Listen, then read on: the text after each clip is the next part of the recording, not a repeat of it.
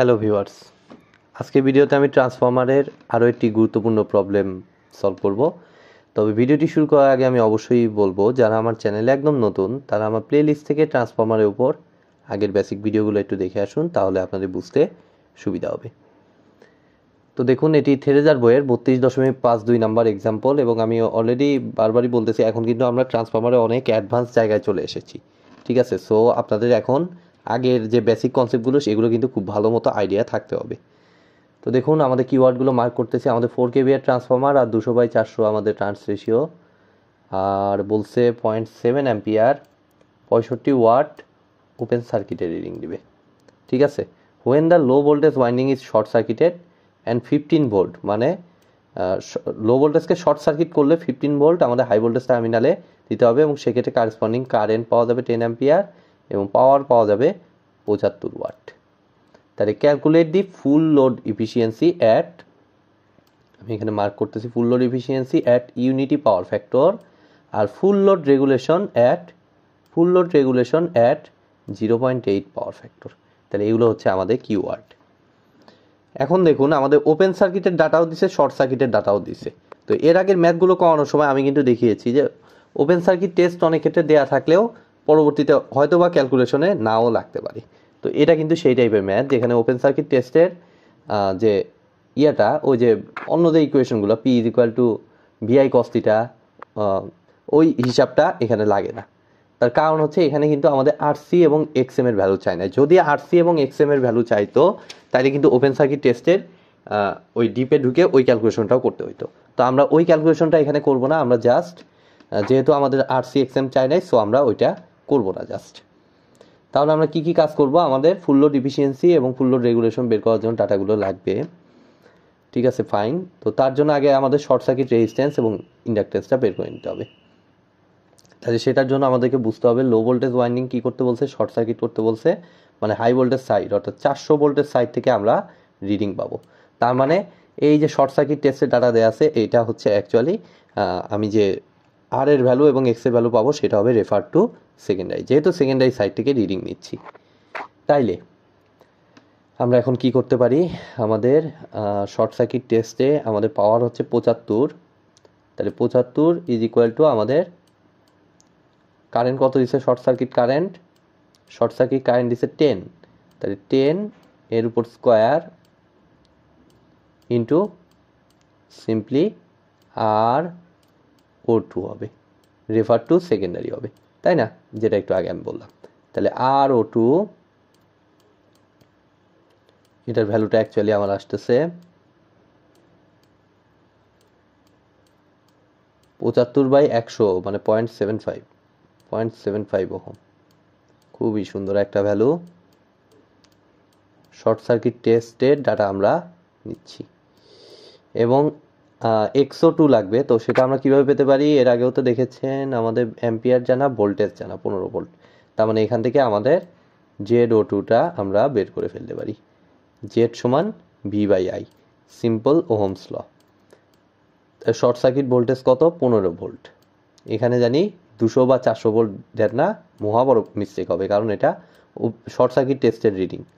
15 divided by আমাদের কত? Current কত? 10, মানে আমাদের ZO2টা আমার আসতেছে 1.5 ওহম, সিম্পল। তাইলে আমরা ZO2 এবং XO2টা পাইলাম, RO2টা পাইলাম। এখন আমরা এই দুটোর সাহায্যে XO2টা বের করব। তাহলে কত হবে XO2? সিম্পলি আমার হবে √of 1.5 এর উপর স্কোয়ার মাইনাস 0.75 এর উপর স্কোয়ার।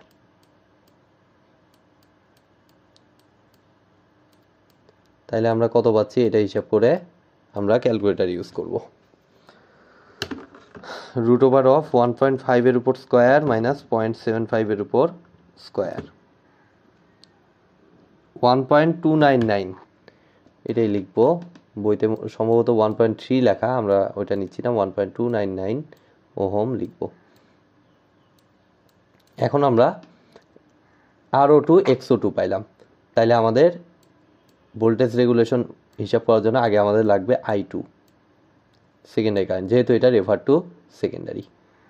তাহলে I2 কি আমাদের এই 10 অ্যাম্পিয়ার হবে, তাই না? যদি 10 অ্যাম্পিয়ার দেন বিশাল বড় মিস্টেক হবে। আমি বলেছি শর্ট সার্কিট টেস্টের রেজাল্ট থেকে আমরা শুধু RO2, সেখানে যে অ্যাম্পিয়ার দেওয়া থাকবে সেটা থেকে শুধু RO2 এবং XO2 বের করব। But I2 full load current বের করার জন্য আমাদের অবশ্যই ইউজ করতে হবে আমাদের রেটিং ভ্যালু, অর্থাৎ আমাদের উপরে হচ্ছে এস কত 4000। মাঝে মাঝে এই রেজাল্ট এবং ওই রেজাল্ট সেম আসে, বাট অলওয়েজ না, সেটা ডিপেন্ড করে। সো আমাদের 4000 ডিভাইডেড বাই আমাদের কত সেকেন্ডারি করতেছি, তাহলে সেকেন্ডারিতে কত ভোল্টেজ আছে 400 ভোল্ট, তাহলে 400 এই ক্ষেত্রে আবার সমান হয়েছে 10 অ্যাম্পিয়ার। বাট চোখ বন্ধ করে এটা ইউজ করবেন না, ঠিক আছে? এর আগেও কিন্তু আমি এটা বলেছি, অলওয়েজ আসবে হচ্ছে এটার হিসাব, এইখান থেকে হিসাব আসবে। এখানে কাকতালীয়ভাবে দুটো সমান হয়ে গেছে, অর্থাৎ শর্ট সার্কিট টেস্টটা করা হয়েছে ফুল লোডে, ঠিক আছে 10 অ্যাম্পিয়ার। তাহলে এখন কি আমরা ভোল্টেজ ড্রপটা হিসাব করতে পারি? আমাদের লাগবে full load efficiency, full load regulation. আচ্ছা, ভোল্টেজ ড্রপ, তাহলে ভোল্টেজ ড্রপটা কত হবে? Simple formula I2 into RO2 cos phi, আর ল্যাগিং না লিডিং বলছে দেখুন তো, অবশ্যই আমাদের বলছে ল্যাগিং, তার মানে মাঝখানে প্লাস হবে, প্লাস XO2 sin phi।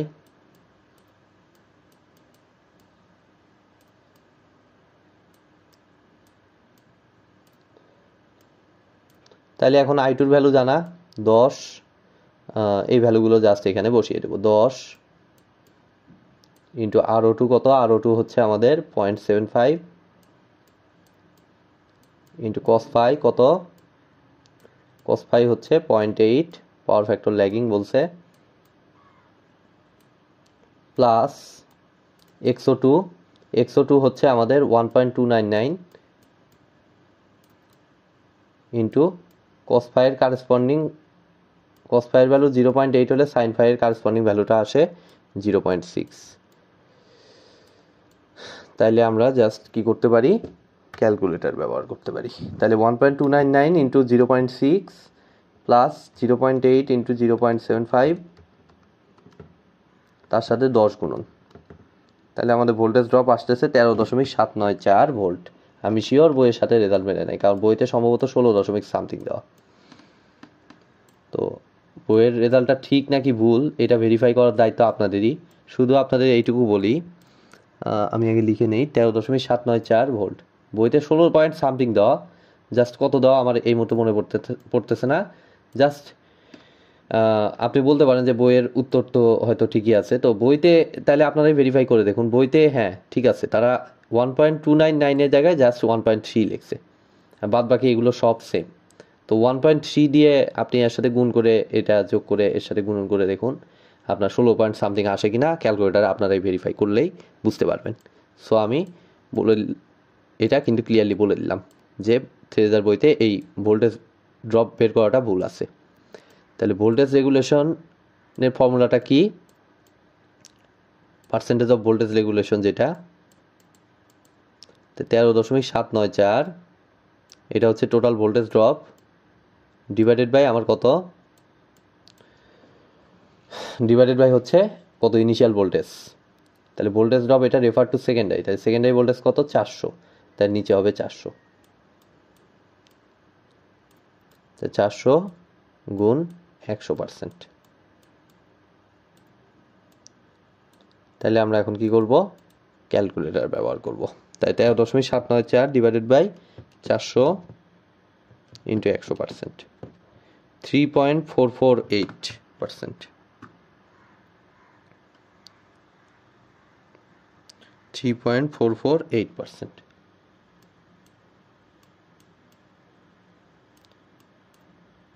বইতে যদিও এই পার্সেন্টেজটা হিসাব হয় না, কিন্তু ভোল্টেজ রেগুলেশন বললে অ্যাকচুয়ালি এর আগে থ্রেজার বইতেই ভোল্টেজ রেগুলেশন বলে পার্সেন্টেজ পর্যন্ত বের করছে, আবার এই ম্যাথে আবার পার্সেন্টেজ বের করে দেখায় নাই। এই সমস্যাগুলো থ্রেজার বইতে অনেক বেশি প্রবল। সো আপনারা যে কাজটা করতে পারেন, যদি ভোল্টেজ রেগুলেশন চায় দুটোই বের করবেন, ভোল্টেজ ড্রপ এবং এইটা দুটোই বের করবেন, তাইলে আর কোনো রিস্কই থাকবে না। তো দেখুন এবার আমি পরেরটা করব, full load efficiency at unity power factor. তাইলে আমরা যে কাজটা করব, জাস্ট আমরা ইটা ইউজ করব। আমরা আগে আউটপুট একেবারে এক লাইনের ভিতর সারার চেষ্টা করব। তাহলে উপরে হবে আউটপুট হচ্ছে কত, 4 kVA। এখানে যেটা দেওয়া থাকে সেটা বাই ডিফল্ট আউটপুট ভ্যালু। তাহলে 4 kVA, তাহলে 4 kVA মানে 4000 VA, তার সাথে অবশ্যই কি হবে, পাওয়ার ফ্যাক্টর গুণন হবে। পাওয়ার ফ্যাক্টর কত, ইউনিটি। আপনারা কিন্তু এই এতটুকু করার পরে ভুলবশত এখানে 0.8 বসিয়ে দিয়ে চলে আসতে পারেন। এই ভুলটা কিন্তু হতে পারে, আমি প্রবাবিলিটি করে আমি এই জিনিসটা বলবো। কেননা নর্মাল সেন্স অনুযায়ী, আমাদের নর্মাল মাইন্ড অনুযায়ী আমরা এখানে এতটুকু ক্যালকুলেশন করে এইদিকে আর খেয়াল থাকে না। এইখানে কিন্তু ক্লিয়ারলি বলে দিয়েছে ইফিসিয়েন্সিটা ইউনিটি পাওয়ার ফ্যাক্টরে করতে এবং রেগুলেশনটা 0.8 পাওয়ার ফ্যাক্টরে করতে। সো এই রেগুলেশনের জন্য জাস্ট 0.8 ইউজ হবে, আর এটার জন্য কিন্তু 1 ইউজ হবে ইউনিটি। সো এই ভুলটা কিন্তু হতে পারে, সো বি কেয়ারফুল। তাহলে 4000